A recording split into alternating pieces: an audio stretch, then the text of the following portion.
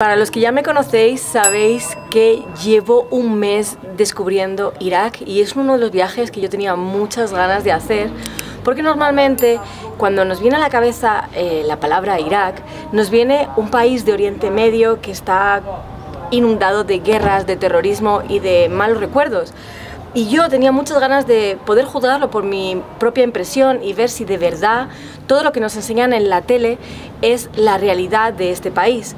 Por eso he querido venir hasta aquí, para descubrir y compartir con vosotros su cultura, cómo es su gente y sobre todo cuál es la realidad de Irak.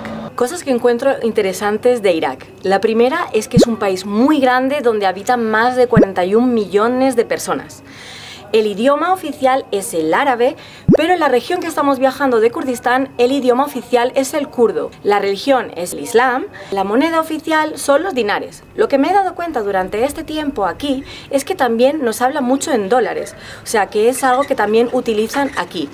Lo que os aconsejaría y lo que estoy sufriendo durante mi viaje aquí en Irak es que no hay ningún cajero que funcione y llevo un mes intentando sacar dinero en efectivo, cosa que no he conseguido todavía, así que os aconsejo que si queréis viajar con la mente tranquila y relajada, vengáis con dinero en efectivo y lo podréis cambiar directamente en cualquiera de las ciudades. A lo largo de esta serie de vídeos os he estado contando mi experiencia y las cosas que he vivido durante mi viaje aquí, pero hoy, como mi viaje se está acabando, os quiero hacer un poco un recopilatorio sobre todo lo que he vivido, los momentos negativos y los momentos positivos y sobre todo curiosidades que he aprendido durante mi viaje aquí. Lo primero que quería contaros es que, bueno, los que ya me seguís sabéis que yo viajo con mi casa rodante y entré por la frontera de tierra.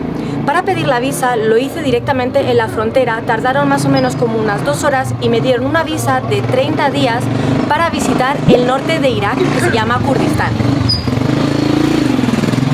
Lo único que encontré más negativo de hacer la visa en la frontera es que tuve que pagar 75 euros por 30 días, lo que me parece bastante caro. Llevo ya casi un mes recorriendo las zonas de naturaleza y algunas ciudades de la parte norte de Irak. Y os puedo decir que yo lo que pensaba que iba a encontrar era casas destruidas o cosas destruidas y desierto.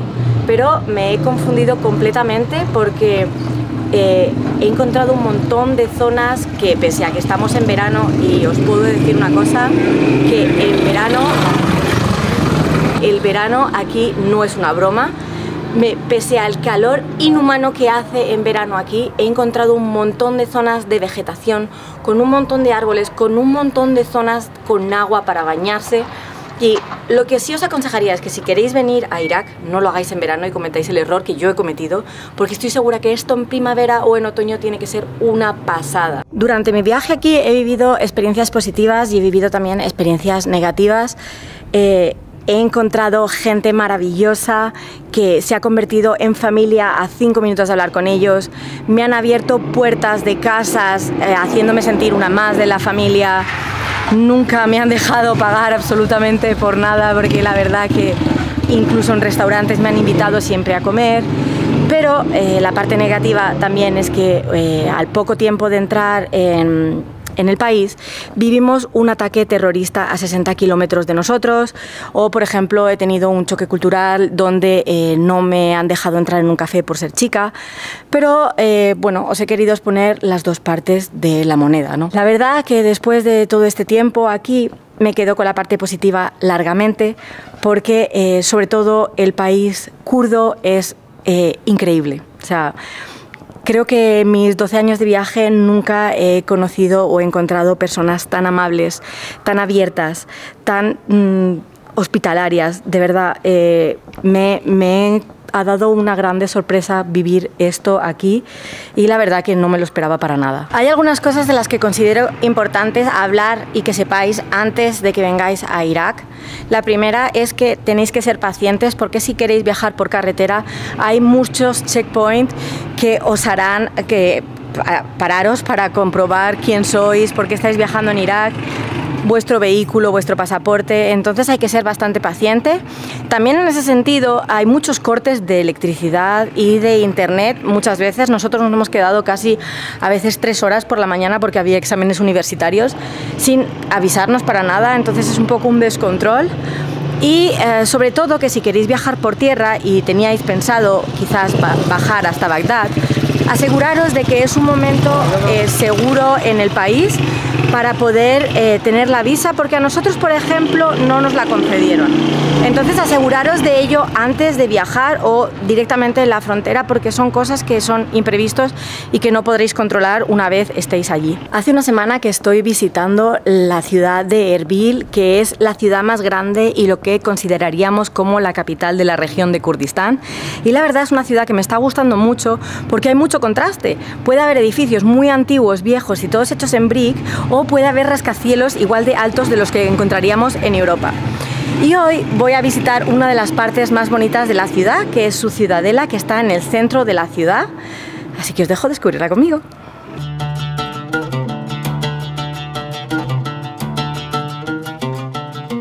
Os digo que es interesante porque la NASA cree que este lugar es el asentamiento continuamente habitado más antiguo del mundo. Piensan que la primera ocupación remonta al quinto milenio antes de Cristo. Piensan esto porque aquí en las colinas han encontrado incluso fragmentos de cerámicas del periodo neolítico. Ha sido ocupada por árabes, cristianos, el Imperio Otomano e incluso los mongoles. Durante el siglo XXI su estructura urbana se modificó, por lo que se destruyeron varias casas e incluso algunos edificios públicos. Y en el año 2007, con el fin de la restauración de toda la ciudad, fueron expulsados todos los habitantes excepto una familia. Desde entonces, las investigaciones arqueológicas y las obras de restauración se han llevado a cabo con equipos internacionales en colaboración con especialistas locales. El gobierno plantea tener solamente 50 familias viviendo en la ciudadela una vez ésta se renueve.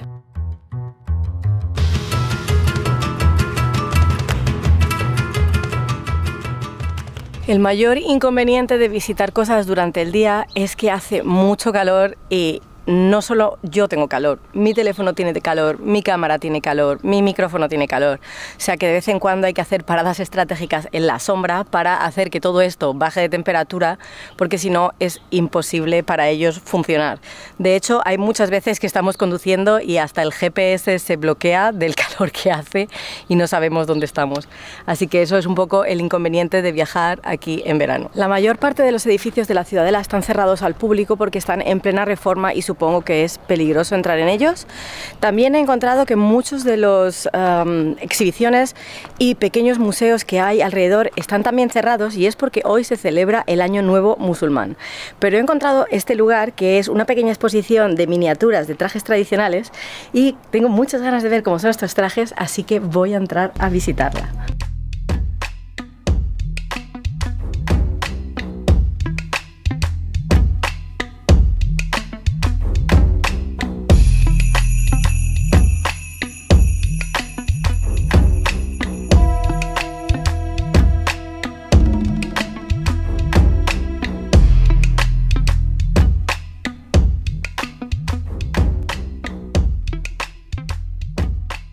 Estos son los gorritos que vi ayer en el bazar, que me reencantan y pienso que me quiero comprar uno porque me parecen súper bonitos.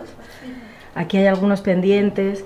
Estos chalecos los veo siempre en las mujeres que están vestidas aquí. Pienso que es una de las cosas más típicas que esta región tiene. Pienso que los trajes tradicionales de aquí de Irak son muy coloridos y siempre muy llamativos, con todo el oro. Ayer me explicaron en el bazar que las mujeres siempre son halagadas con oro por parte de los maridos antes de la boda, y por eso todas las mujeres crecen con mucho oro aquí en Irak. Y siempre los trajes típicos están adornados con cinturones, con gorros con oro o incluso con grandes collares o chalecos como el que yo me probé ayer. Son súper vistosos.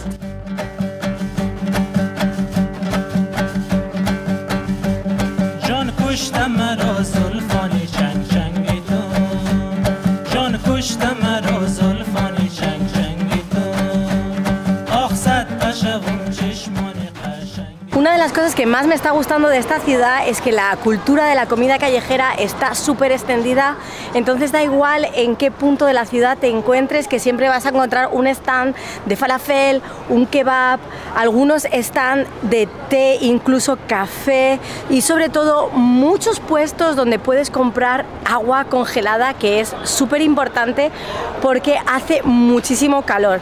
Pero no te tienes que molestar ni en buscar, porque en cada rincón y en cada esquina de la ciudad encontrarás a una persona con grandes bloques de hielo vendiendo agua en un carrito o en un barreño. Y creo que eso es muy importante porque de verdad que no os podéis imaginar el calor que hace en verano aquí. Hoy estamos a unos 45 grados a la sombra, para que os hagáis un poco la idea de lo que es el verano en Irak.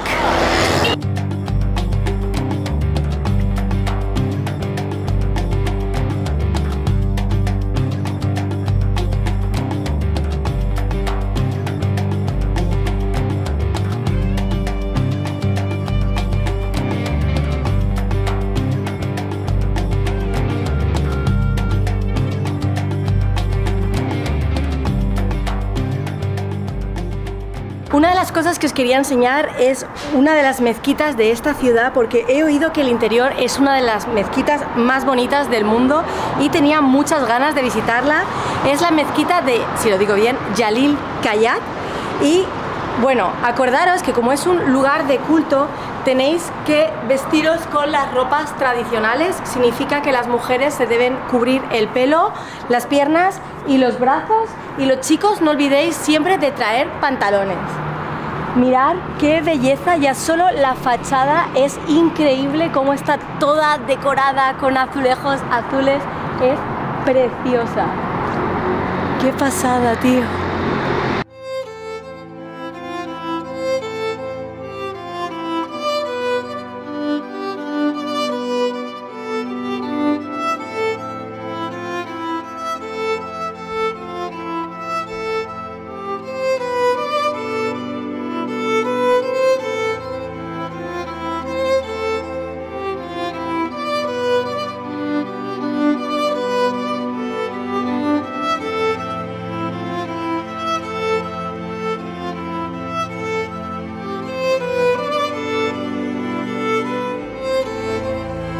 Hemos tenido muchísima suerte de poder entrar porque hoy es viernes, que es el día sagrado para los musulmanes, y aparte es Año Nuevo.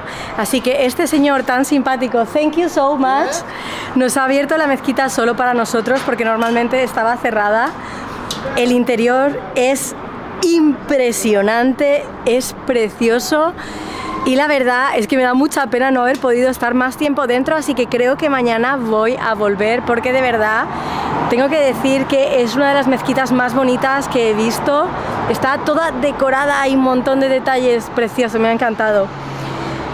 Y nada, yo creo que vamos a dejar el vídeo aquí porque hace muchísimo calor y bueno, como os he dicho, hoy es el día de Año Nuevo musulmán.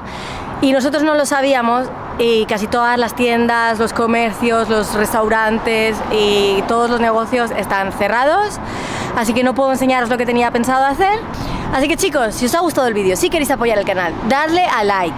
Si tenéis preguntas, sugerencias, por favor, de lo que puedo hacer aquí en mi estancia, que me quedan 2 semanas en Irak, dejádmelo en los comentarios. Si no os ha gustado algo del vídeo, también me lo podéis decir. Y sobre todo, no olvidéis de suscribiros, porque esto es el inicio del viaje. ¡Hasta luego!